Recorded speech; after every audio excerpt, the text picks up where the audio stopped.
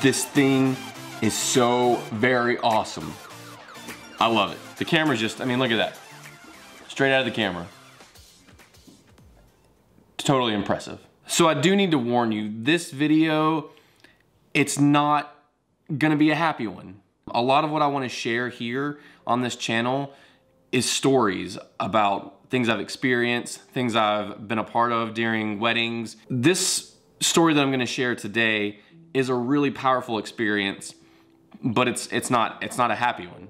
But I wanna tell you about Carissa and Tim.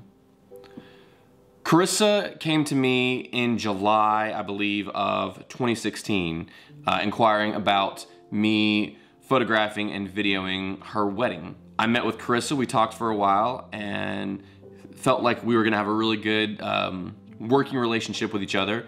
So we decided to go ahead and work together.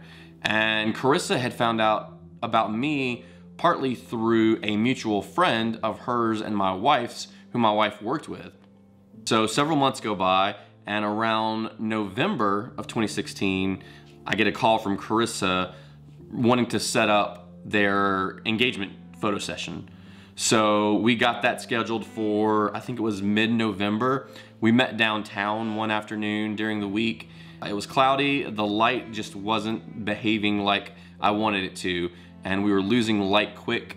And while I did get some good photos, I really wanted to get them more images than I thought I'd be able to provide from that evening. So we talked about it and we decided that we were gonna do another session. You know, all three of our schedules were pretty hectic, but we found a day that would work for all three of us, and we decided to go back out and do some more photos that day. We decided to meet back at Furman University, which is a local college here in town. Tim actually worked for Furman, so we got around real easily, had a golf cart that we could drive around and get to the places that we wanted to get to. The light was perfect. It was sunset. I got some gorgeous photos, maybe some of the best photos I think I've gotten at Furman. And we just had a lot of fun, got to meet Tim a little bit more.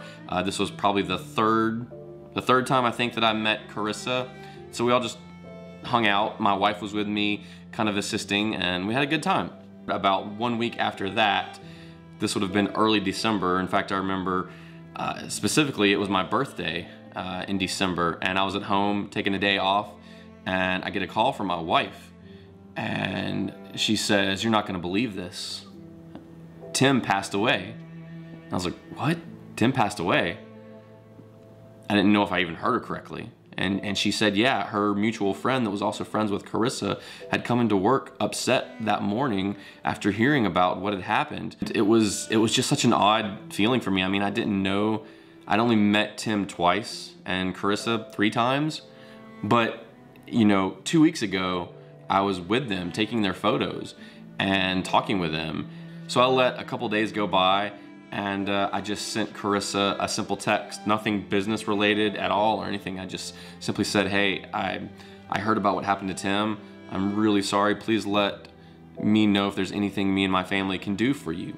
We found out when the visitation was for Tim, and I went to that and visited with Carissa and her parents for a little while. And one of the comments I remember getting that night, it was either from her mom or her dad, I believe, was that how grateful they were that I was able to take those photos of them just a few weeks before, because those ended up being the last photos that Tim and Carissa were in together, and the last photos Tim were in at all. Fast forward a couple of months into January of 2017, their wedding was scheduled for, I believe, June of 2017. So sometime in January or February maybe, Carissa reached out to me and wanted to talk about an idea she had. We ended up meeting for coffee and talked for a while and just caught up a little bit, wanted to see how she was doing. And she told me that she really wanted to celebrate Tim's life in a special way. And for her, that was to continue on with the day she had planned with him, her wedding day. She had already had her dress purchased, she had some vendors already committed, and she thought it would be really special to just go ahead and proceed with that day in honor of Tim and make it more of a memorial and a celebration of Tim's life. Fast forward to June, and we're at that day, and you know, me and my wife arrive, and I've got a second shooter with me too, and we're just covering all the moments, and it's different. I mean, it was different. You know, the girls were getting ready. Carissa was getting her dress on. I was getting photos of her in her dress and her bridesmaids getting ready. And they were all smiling and having fun, but, you know, everybody knew what that day was gonna be about. And, you know, you could feel that, you know, in the atmosphere. But everybody was still happy and excited about being together and spending the day together. We all drove out to Furman and took some family photos, some group photos with her and her bridesmaids. And again, it was still very, it was mostly a pleasant environment. People were still happy, smiling. You know, it was a big group of people, and spirits were high. After those group shots, we let pretty much everybody go except Carissa. Carissa wanted to get a few photos of just her by herself. Some photos of her just kind of in thought, thinking about Tim. And it was a moment that I was trying to be really delicate about, because Carissa was getting more emotional at this point, thinking about Tim.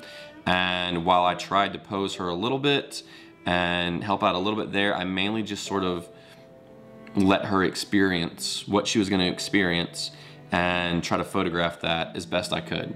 The next part of the day was probably the most humbling for me. Carissa wanted to go out to the cemetery to get a few photos with Tim's headstone, his gravesite.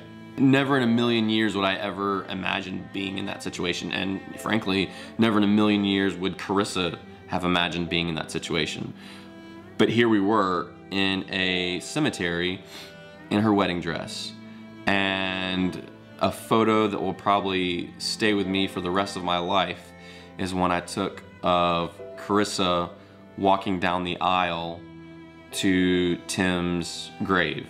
I've had a few other moments like that where, as the photographer, I'm really uncomfortable. I feel like I shouldn't be here. I shouldn't be doing this. This is such a private, personal moment, and I shouldn't be here. But Carissa wanted me there and wanted those moments to be captured and those memories to be captured. So for that, I was glad that I was able to be there and get the images that I did.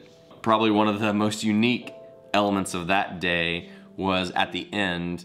Tim was apparently very much into Halloween and to horror movies and things like that. So Carissa felt that a very special tribute to him would be for her and her bridesmaids and whoever else wanted to kind of dress up in a little bit of zombie makeup and go out to the cemetery that evening and get some photos taken, some horror type photos, and release some candles into the air. For the outsider looking in, you hear that, and that may sound a little odd to you, but Carissa is so filled with love for Tim that, to me, it was so special that she picked this unique way to celebrate him, because she knew that he would love it, and who cares what anybody else thinks. She knew that this would be something that if he were there and he were experiencing it, he would just love it so much. And so I think that's awesome. I think that's amazing that she was strong enough to be able to do that and just have fun with her friends that evening while still remembering him and really paying tribute to him.